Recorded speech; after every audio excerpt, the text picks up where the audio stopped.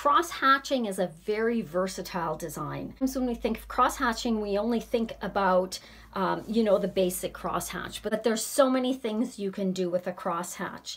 I'm going to show you 3 ways that I cross-hatch these blocks using the 3 different methods, and then you might want to come up with your own way, and I would love to see what you come up with.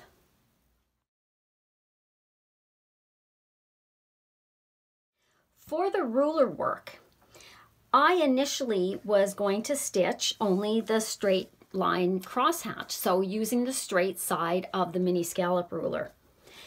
After I had those straight lines done, I just couldn't resist. I had to try the little scallops on the other side, so I started to play.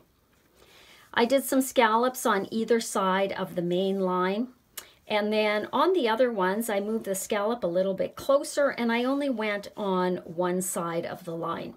You don't have to do the same thing all the way through. You can come up with your own design and see what you like.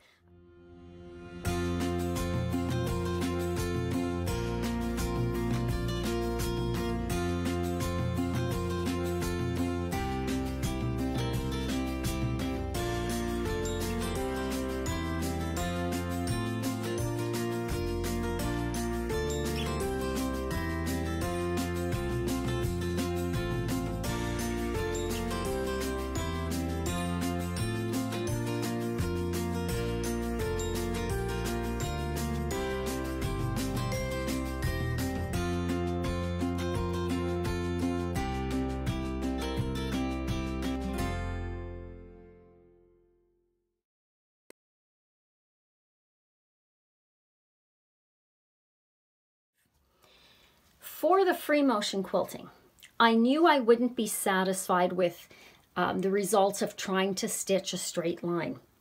So instead, what I decided to do is a wavy crosshatch.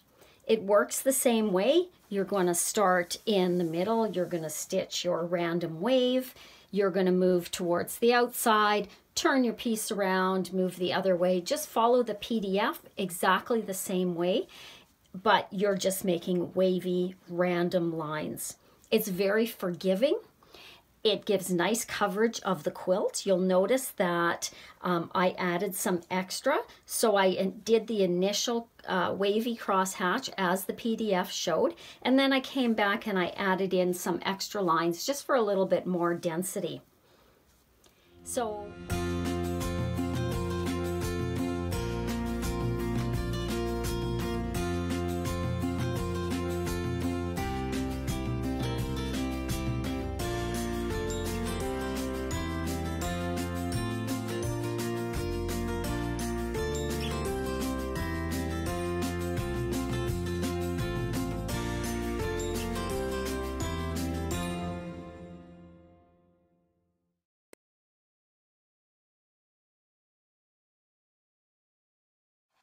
for the walking foot quilting, what I did was I followed the PDF instructions and did the initial crosshatch.